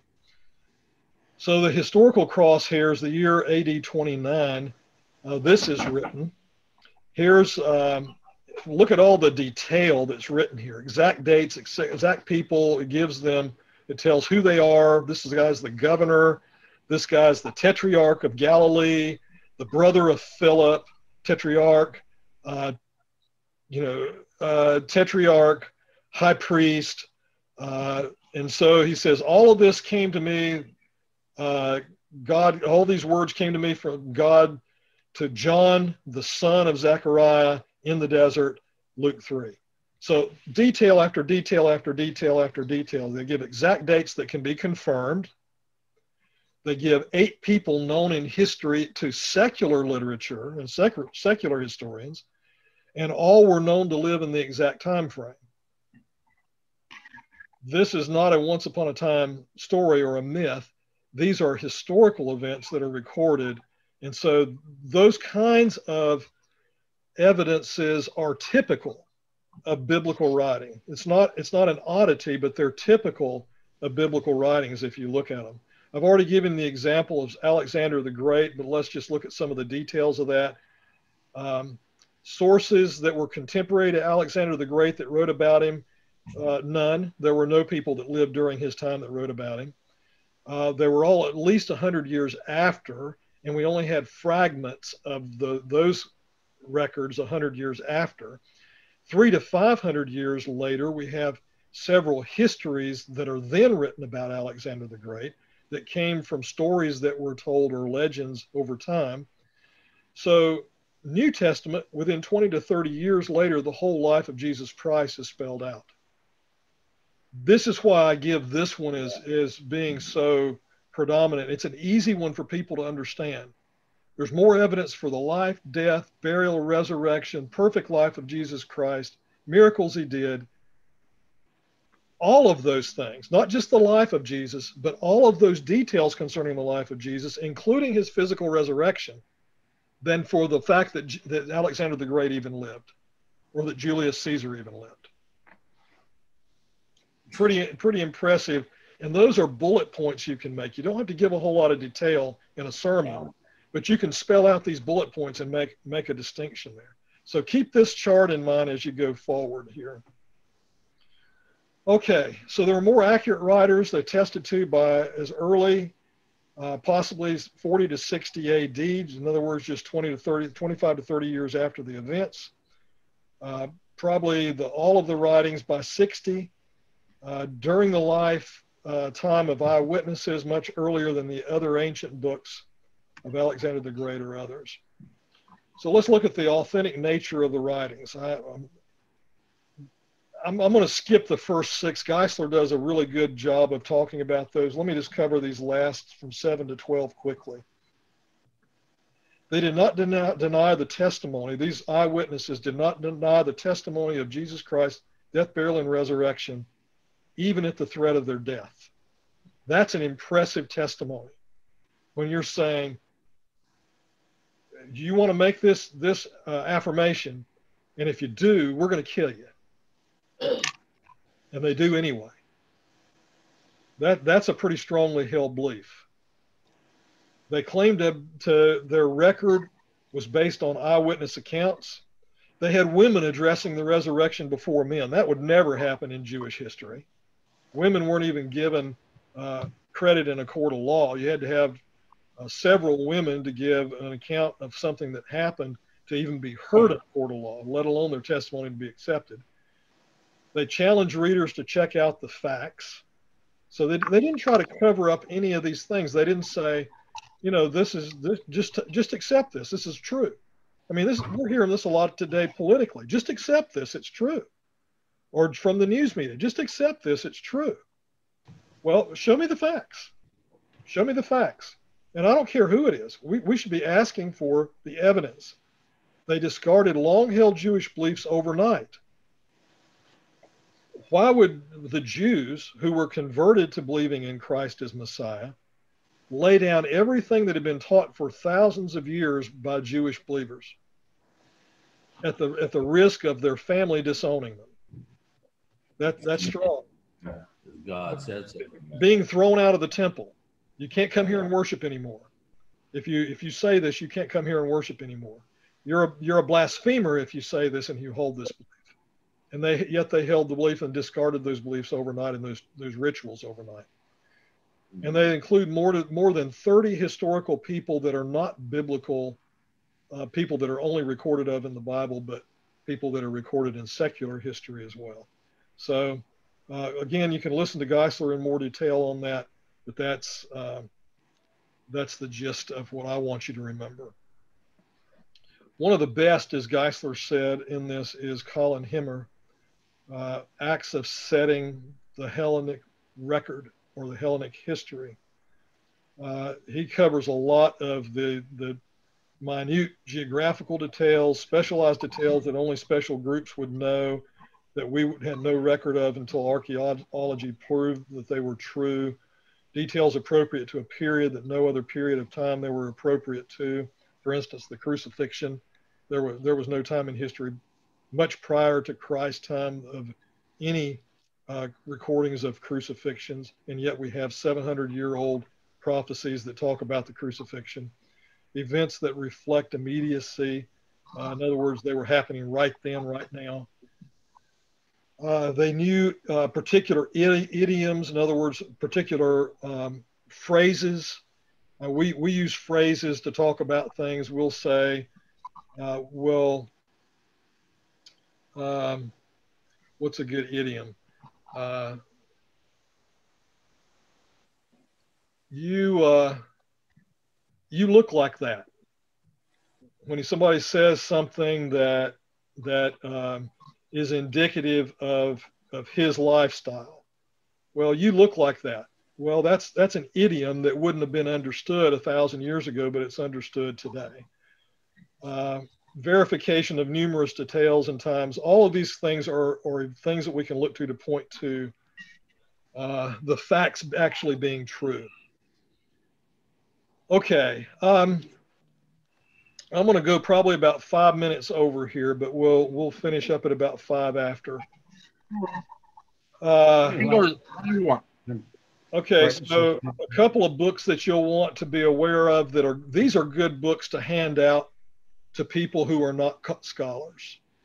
And the reason I think Geisler put them in here, these are non-scholarly books that are written for the non-scholar, but they point to scholarly events and scholarly things that are good proofs.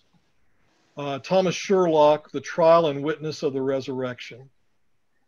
Trial and Witnesses of the Resurrection. Frank Morris, Who Moved the Stone, this book that's pictured here. That's a classic. Christianity and History by John Montgomery. The one that I like to give out to people is A Case for Christ, Lee Strobel. I've got my picture online somewhere with Lee. Lee was also at a lot of the apologetics conferences in North Carolina over the years, and I was actually his chauffeur gopher a couple of those years where I got to chauffeur him around to his hotel and back and take him to dinner and all that kind of stuff. And Lee's one of the funniest human beings on earth. I think, he is. If you listen to his stories, he's an interesting guy, but he's a funny guy. And then J. Warner Wallace, Cold Case Christianity. J. Warner Wallace was an investigative analyst and attorney, and he looks at forensic and historical evidences for Christ. He was like Josh McDowell. He was not a believer, set out to prove that Christianity was false, and came to be a believer. Just looking at the evidences. Yeah, I actually have one. I was watching the other day, and when he mentioned that name, I was like, dang, I really would love to have one of his books. Yeah. And lo and behold, there was one in the library. Cool. Oh. That's good. Yeah, Forensic Faith. It's the third of the 3 books that he wrote. Yeah. Richard. Yeah. He was the L.A. forensic cold case detective. Yep. And an attorney. He was a trained attorney as well. So the following New Testament events are affirmed. I'm not going to run through these. You can see them here. You can also see a slide that's very similar to this in Geisler's videos. The testimonies from archaeology. The significance of archaeology is that we continue to get evidence almost weekly. If you subscribe to the archaeological journals, you'll see confirmations of biblical text being true. It is remarkable how quickly these things are coming on today. And so don't discount archaeology as a good evidence for the reliability of Scripture. Archaeology affirms the Bible. And this is what Scheller says about this. In extraordinary ways, modern archaeology has affirmed the historical core of the Old and New Testaments. Now, what's particularly interesting about this? Scheller's a non-believer. Yeah. He says they're collaborating key portions of the stories of the Israel's patriarchs, the Exodus, the Davidic monarchy, and the life and times of Jesus. by a total atheist. U.S. News and World Report. And let me just say this. Go back to that slide. Oh yeah, will you put up 45 again for 1 second? I want to take a screenshot of it. Okay, yeah, there you go. Got it? Perfect. Yeah. Okay. So let's go back to this. Here's my statement. I would be willing to say to you, I'm not a betting man, but I would bet you in the years ahead, you will not see this kind of statement come out of U.S. News and World Report or any similar publication. Hello? Christianity is coming under attack, folks.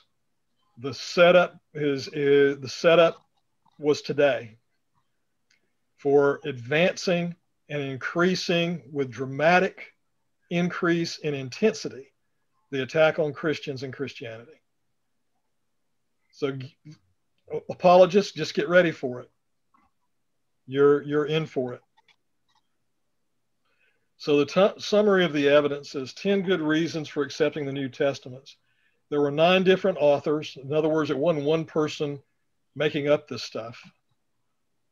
The 9 authors all died for their faith with the possible exception of one, the Apostle John. 27 different books.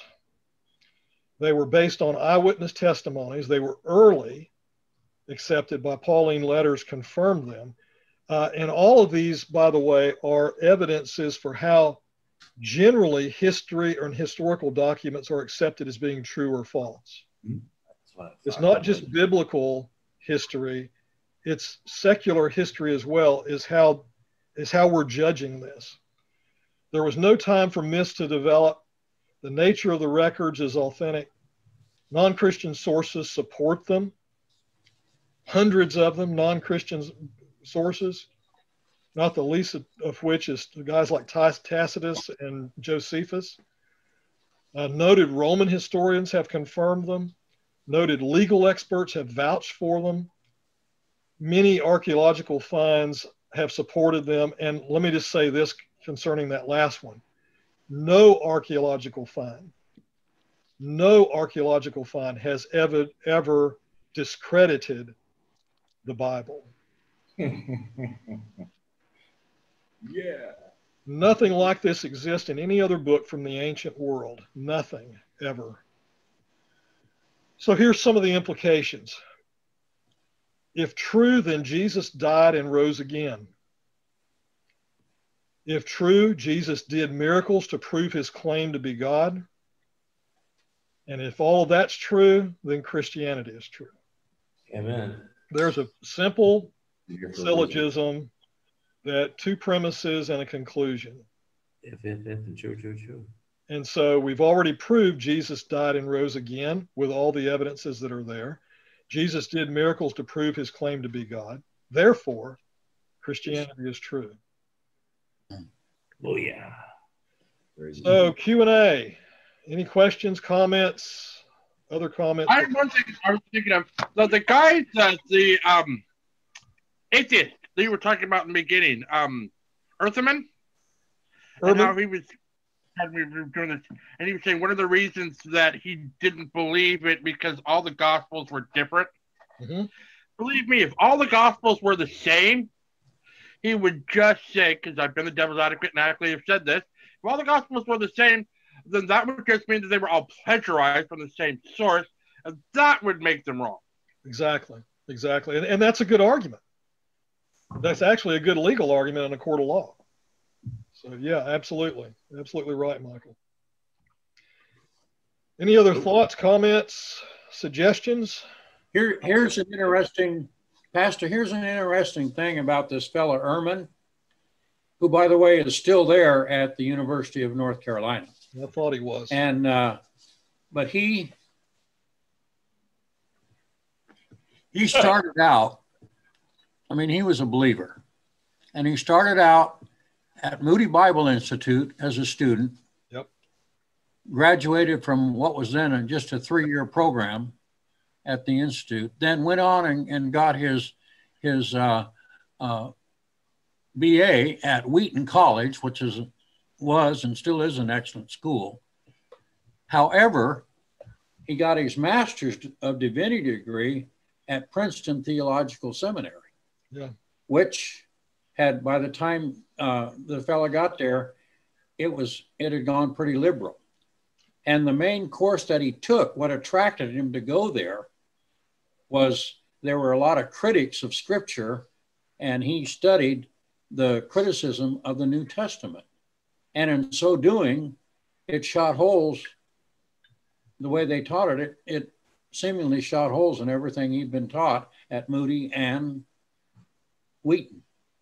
So we got to be careful in what we choose to study. I mean, he started out on a good track, but then decided, I'm going to take in this class on biblical criticism, and instead of looking at it, the class objectively, and gaining some info like we do here, then he just went the other way and cashed in with the critics. Yeah. And Sad. actually, think about this. He and Geisler, before Geisler's death, both lived in Charlotte about 4 miles from each other. And he actually sat through an early version of this same apologetics class that you guys are taking right now. It wasn't exactly the same then, but it was an early version of that. He sat in that class, audited the class under Geisler. And what's interesting, some of that class that he took at Princeton, I don't know whether he was a regular professor or a visiting professor, was Bruce Metzger, who was one of the men that you laid out. And Bruce, down through the years, taught solid theology. Yeah. And say and plus he's an excellent apologist. Yeah. And he would share, this is criticisms that people have, and this is how you combat it. But rather than Ehrman focusing in on the apologetics of it, he focused in on the criticism. Yeah, it's interesting that what Ehrman takes the same approach that all of the new atheists essentially take. Yep. And that is that he'll proclaim something to be true, and then go back and give premises that end in a conclusion that started with the first premise that he had. and those are, that's why these arguments need to be defined and identified as illegitimate arguments. And that's, because they become very convincing. Ehrman is not an unconvincing guy. He's pretty passionate. He debated, well, it wasn't really a debate, it was a discussion. He had a discussion on the historical reliability of the Bible with another friend of mine that teaches now at Southern Evangelical Seminary just before I left Charlotte. And he was absolutely blown away by Richard Howe. I mean, he was absolutely blown away by Richard Howe. And then the newspapers reported on it the next day. And then he came back as a disclaimer against that and said, well, it was all a setup because, I had to do that whole thing inside of Southern Evangelical Seminary. Well, Richard had offered to go to Charlotte or even to Ehrman's apartment and film this. And he wouldn't accept either one of those. But then he complained about it the next day, saying it was a setup because it was Southern Evangelical. But that was part of his agreement on the front end to do it there. And certainly there was nothing done that day that took away from his arguments. So his argument became sort of a third-party argument. I don't like the setup you guys had, but it didn't argue the points that he made that were overcome by Richard Howe. So just be aware that this is the tactic. And what was interesting about... Go ahead, Pastor. Yeah, and what was interesting in his early days, way back in 1970, in the early 70s, Ehrman was on a national championship debate team, not debating theological stuff, but just a debate team in general. And he used that. You can see it in some of his writings. He used that expertise in debate and handling and writing the way he did. Yeah. Well, and it's And interesting. Pastor, you're probably more familiar with him than I am by far. Yeah. Well, the other interesting thing too about this so-called conversation, it really is just sort of an informal debate, in my estimation, that he had with Richard Howell, is that was only about the third thing Richard had ever done. And Richard just ate his lunch, even with all of Ehrman's experience. So it really is interesting that somebody that was, and Richard has said that after the fact. He has said, look, I went into this, I'd only had 3 debates in my life. And Ehrman's had, 15, 20 years of this. But, even with that, if you just, as Geisler always says, if you just retreat to the facts, you stand on solid ground. And that's where we want to go with this. Okay, guys, let's finish this up. Go ahead, Ken. Yeah, I have a question.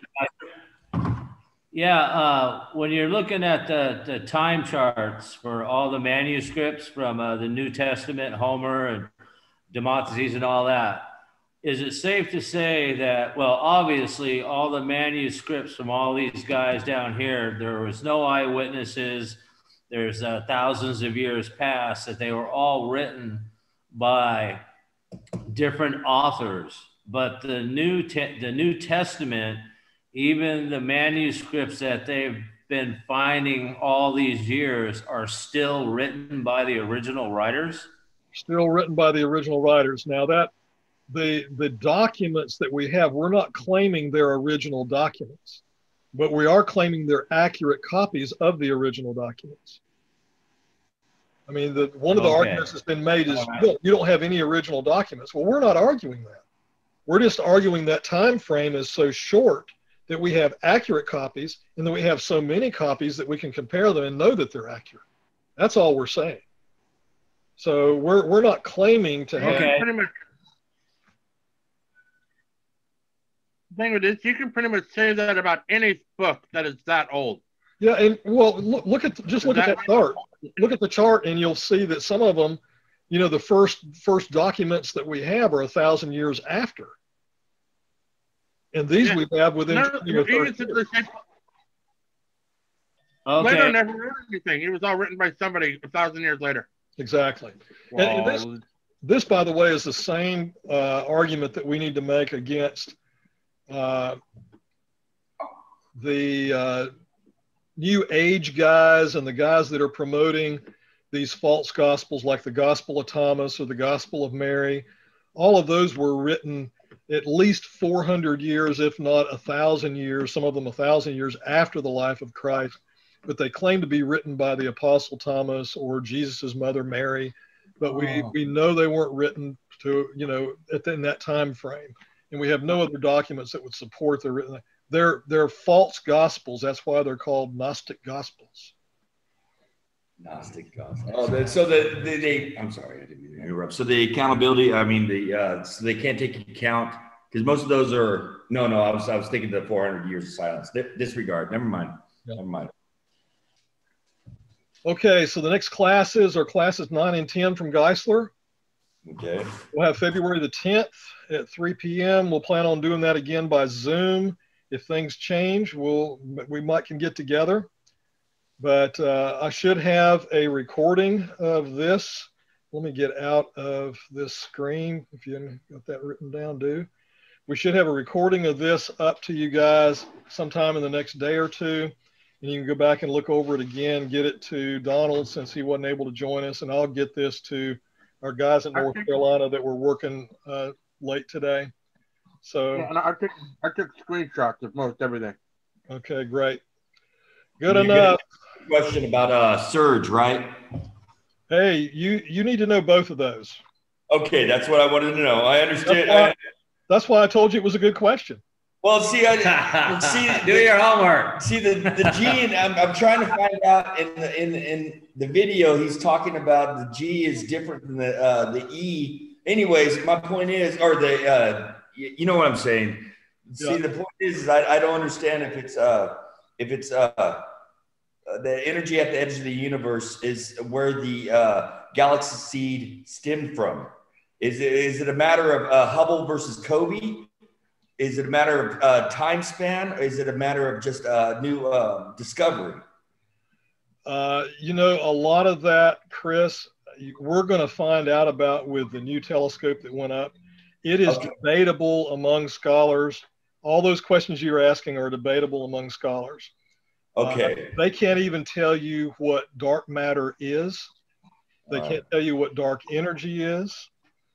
They just claim that they have evidence that it's there, but they can't tell you what it is. And my question has been, because I'm not a scientist, my question is, if you don't know what it is, how do you identify that it is?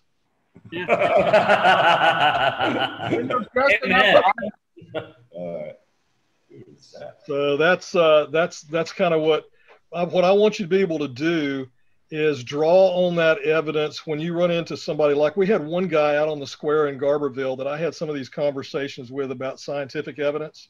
Yeah. That he was far, far beyond where I am in terms of scientific knowledge. But I went back and gathered this information together and presented it to him and then said, you know, I'm not a scientist, but here's what I want you to know that is known. Here's what I want you to know that is not known. And some of the stuff you're arguing is legitimately not known. Yeah.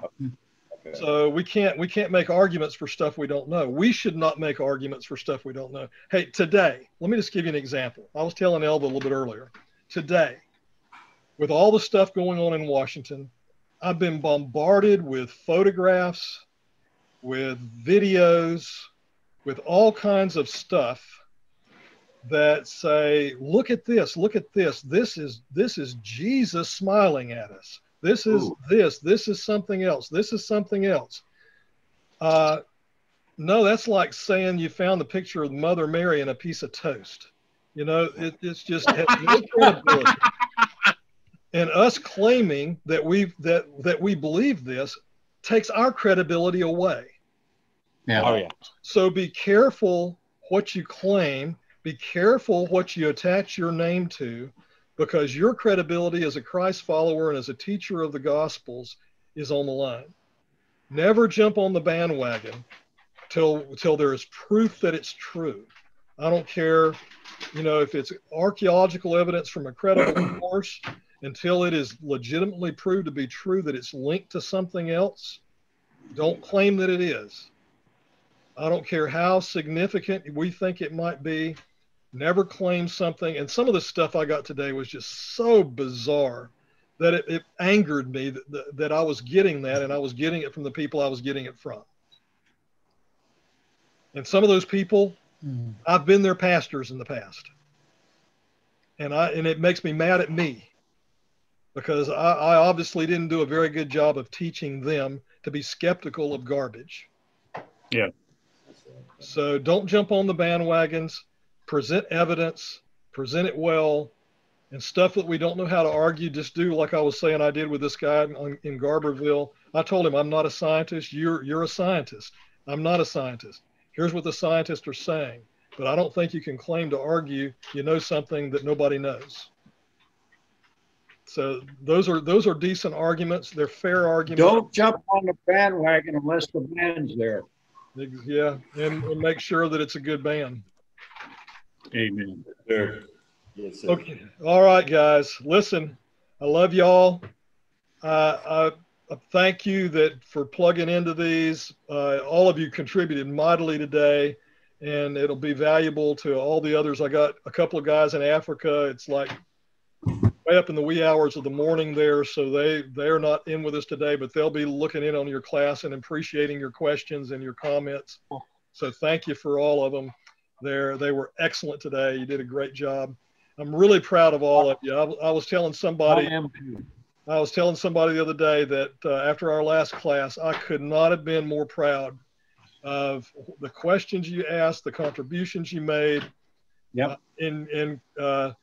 I tell you, Michael, you can tell Donald too. I told Pastor Tom this. I was very proud of his contributions last time. I'm looking forward to seeing what God's going to do with all of you. And for those of you in Redway, I'll see you tomorrow. All right. All right, man. All right. God bless. Master. God bless, guys. All right, Talk to you soon. All right. God bless. You guys do. I'm going to check people in.